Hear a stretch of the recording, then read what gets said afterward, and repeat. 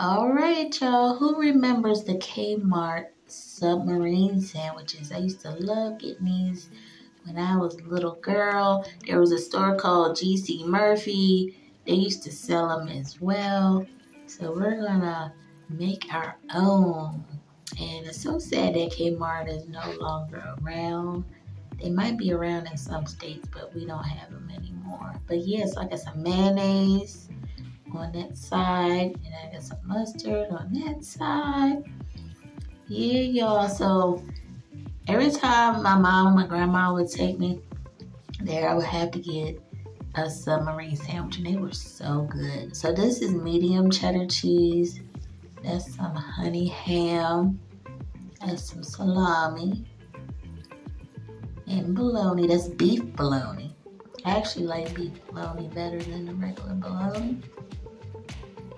And that's a pickle, a sandwich pickle, Clausen's. And then we're gonna put the tomato on there.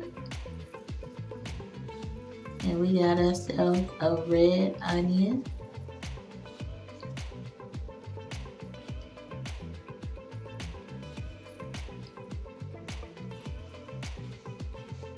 And then we gotta get us some lettuce going on there.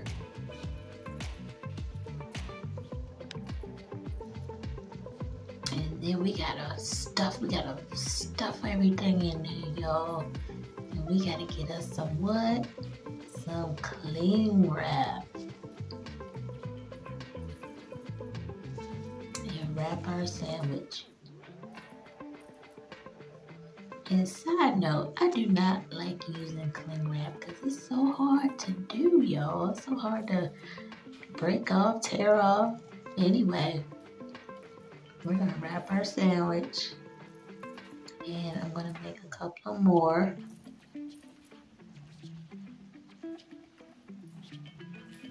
And that's our 3 Kmart Sub Sandwiches, y'all.